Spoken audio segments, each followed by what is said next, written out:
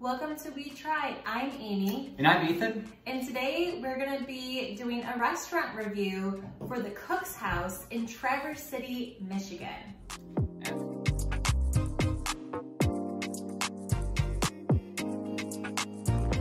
The Cook's House is a really unique restaurant in Traverse City. So Traverse City, Michigan is the quote-unquote like wine country of Michigan. There's a ton of different wineries. We're actually drinking one right now from our trip. So cheers to that. Bowers Harbor. The trees are just prime the weekend that we were up there. Autumn colors, just, it was like an artist like painted them. It was so pretty. Really cool area. Traverse City's awesome, really great time to check out. And we were with our friends. We were having a really great time. We were hanging out with our friends. Some of our really good friends. Yep. It was awesome. Great vacation with them. Stayed in an awesome Airbnb. Yeah. I swear to God, half of Traverse City is Airbnbs. It's so true. Like just people that buy places parties, and rent them. Bachelor parties, girls' weekend. Hold on, bachelor parties? Like, it's bachelorette That's parties. where my bachelorette party That was. is, Traverse City is, listen, you a single guy, make your way up to Traverse City with your bros because there is just a mad rush of women to that town every single weekend. So all right, let's get back to the Cook's House. Traverse City is super awesome, and the Cook's House is in downtown Traverse City. We were able to walk. The cool thing about it is it's right off a street downtown Traverse City, and it's a house. It's literally just a house that has a restaurant in it, a converted house that has a restaurant and a kitchen. It's so small too, wouldn't you say? Like when we opened the door, we didn't know what we were getting ourselves into, and we literally walked into 2 tables having dinner. But yeah, that's the thing, is we walked in all awkward. Like we just walked into the middle of everybody sitting there, and we just kind of looked around like, we're here. Yeah, you can tell like it's an old house, probably a pretty nice house back in the day. Living room's probably the seating area. The kitchen probably got converted into an industrial kitchen. Who knows what's upstairs? I think it was 2 or 3 stories. And there's a small bar. And there's a small bar. Yeah, I mean, a really, really cool place. It's a cool place. We did not get any footage inside because every table was taken. Like, it is some place that you gotta get on the reservation list. I think we've been on for like a few months, and we were so lucky. We got the table like furthest from the door. So we never had like people like coming into our table or anything. All right, so first off, when we were greeted at the Cook's House, you could tell it was nicer than normal restaurant. You can always tell it's a nicer than normal restaurant when they bring a special complimentary dish from the chef or something like that at first. We got 2 of them. And we got 2 of them. So first off, they brought the warm towels. I mean, he did like wash his face.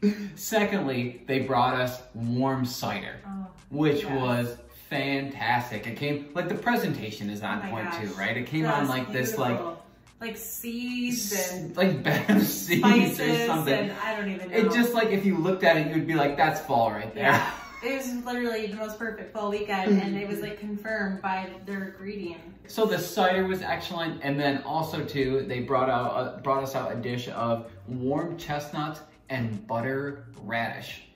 I've never had chestnuts before. Me neither. And funny story, Ethan's like trying to pop off the outer shell, and it like pops, and like we still didn't know where it went. Like it could have gone to the table behind us. It's probably still sitting under one of the tables there. Let's be real. So you know us.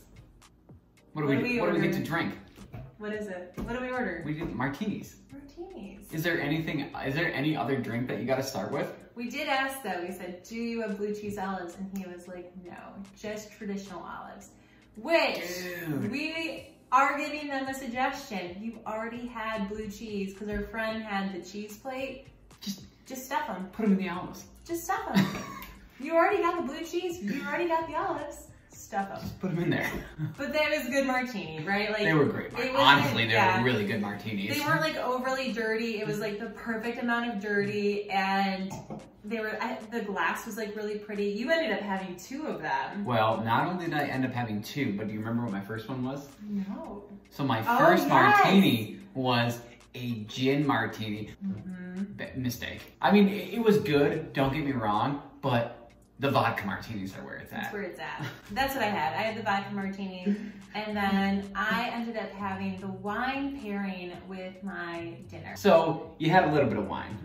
I had a good amount of wine, and our friends, they had some cool drinks as well. Sure. And tell us about your dinner. And so I started with my appetizer with the beets, the golden beets, and it was so good. So I like beets to begin with, which is really cool. Came in a couple sauces. It was really, really good. Like the flavors just like meshed well all together. And it was the perfect size. My entree was the black cod, and it was so good. It just, you just wanted to savor every single bite. So I did end up getting the 5-course meal because I like to try a variety of different foods. Like I am all for that. And plus then Ethan could also have, he tried a bit of each of my dishes too. So it was a good gave balance. me a sip of each of her wine and a bite of each of her food. Exactly. It was a good balance. So I didn't drink it all and eat it all. We had to be shared. So my first one was squash pumpkin soup. It was really, really good. And the wine that it came with was a local wine. It's a white wine that it came with. It was really good. And Ethan enjoyed a bit of it too. So I might have had a little bit of it. But the most favorite dish, I would say, out of the 5 was the next one, was the second course. And it was also our favorite wine. Ethan liked the wine so much and asked if he could have a glass.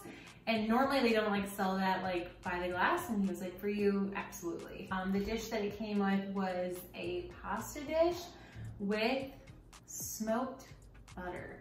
I never had smoked butter before, and I've never had anything like that. You tried the sauce. I tried the sauce, and all I had to try was the sauce, and it was fantastic. It was so good. You killed that pasta. So our friend who also got the 5-course meal, he also killed that pasta, and he agreed that was probably the best dish on that 5-course meal. It was the best dish. Like you could have just got a whole bowl of that, and I think the waiter warned you that was he told us that was going to be the best. That was the best, yeah. And so the next one, I ended up ordering the steak, which was really good. You tried it as well. What did you think? The steak was so good. It was good. It was cooked really nicely. So good. Yeah. By this point, I'm starting to get pretty full, right? You have soup, pasta, and you have steak. Which is good for me. They were all smaller portions. Like, compared to Ethan, like, his was the full-size portion, right? And the tasting menu was smaller, so that was helpful. But yeah, I'm glad he was there to like eat food for me. So again, I wanted to just taste the different foods. You know, he was able to help out. I'll be there to pick up the slack. Exactly. You can count on me. The next dish, which is what Ethan had, was the beets. Now, I am not a beet fan. And I was a little nervous, and I gave Ethan the forewarning. I was like, well, you're gonna have more beets because you're probably gonna eat my plate of beets. And I ended up eating it, and I think I gave him some, but I was like, not bad, it's not bad. And then the finale, which was so good, it was the apple tart, and it came with like homemade like whipped topping. And then they ended, so again, we had like all these like warm welcomes, right? But they ended it with this fennel popcorn. Now, I'm not the biggest like fennel fan, so it was not something I would like go out of my way to enjoy again. But again, you're trying something new. Never had fennel popcorn, have you? No. No. So I killed it though, it was good. Ethan enjoyed it. I was quite full at that point. So the service was just like you'd expect at a restaurant going to the cook's house. It was so, like, I would say the good service made it such a fun experience. It was fun, for sure.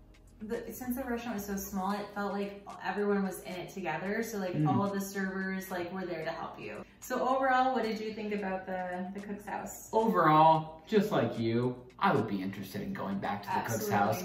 Overall, would definitely go back and really appreciate our time at the cook's house.